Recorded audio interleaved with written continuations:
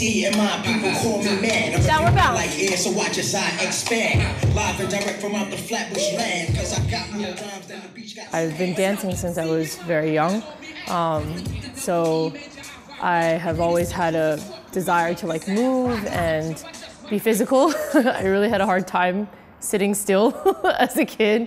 Like when I'd play piano, I'd get up and start doing cartwheels and stuff. It was really hard for me to stay still.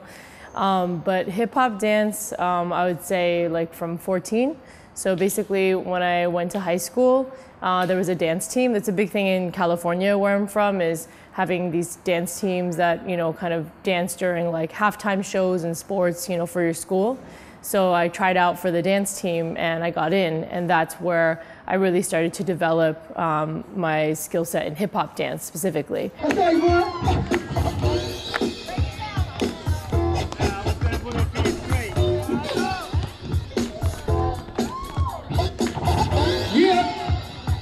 I was taking a lot of like dance studio classes and just trying to figure out my place in the city. And about a year in, I was introduced to a class. It was called at the time open class, and basically it was, you know, the Friday class that was open to the general public from the Hip-Hop Dance Conservatory. And I went, and I was like immediately, I was like, yes, this is exactly what I was looking for, because it was actual training. You know, they were laying out, oh, this is locking, this is breaking. And, you know, then my mind started to, you know, piece together all the things that I had sort of seen or maybe learned a little bit about in California, but nobody had said, oh, this is popping, this is this, this is that. Nobody, they're just saying, okay, just do this move, do this, that move. So I didn't know that it was all under this umbrella. So in 2007, I entered into the full, you know, apprenticeship program, the undergraduate program.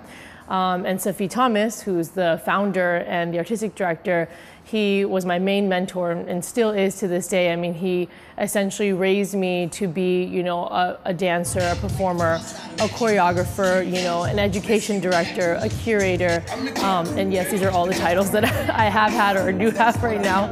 And he really, you know, took the time to introduce me to a whole culture, an art form, and a way of life, really, you know, and helped me to be a pivotal person in creating a new infrastructure for hip-hop dance, which is what the conservatory is all about. You're a person with a personality, so that has to shine through, just not on top of hip-hop dance, via hip-hop dance. Does that kind of make sense?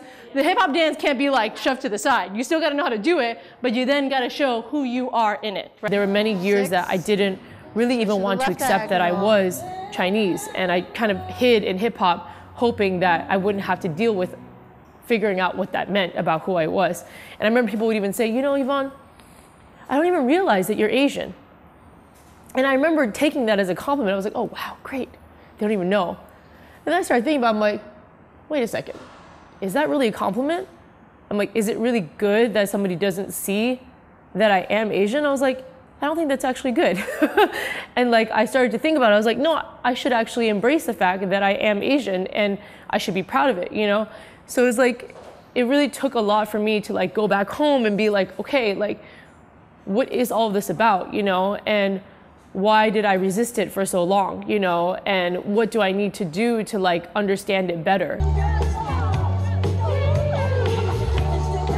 It's apparent to a lot of us in our culture that, you know, you don't really pursue something in the arts because it's not financially viable. Then I'm just gonna do it on the side. So I'll have my job, you know, my 9-to-5 job, and then I'll just, you know, do dance on the side, you know. And obviously that works for people. It's convenient for them because they can, you know, make the money they need and then do what they love to do. The only issue with that is then there is no representation beyond just, you know, the very few that say, okay, I'm gonna take the risk and I'm gonna go for it and I'm going to make it my career.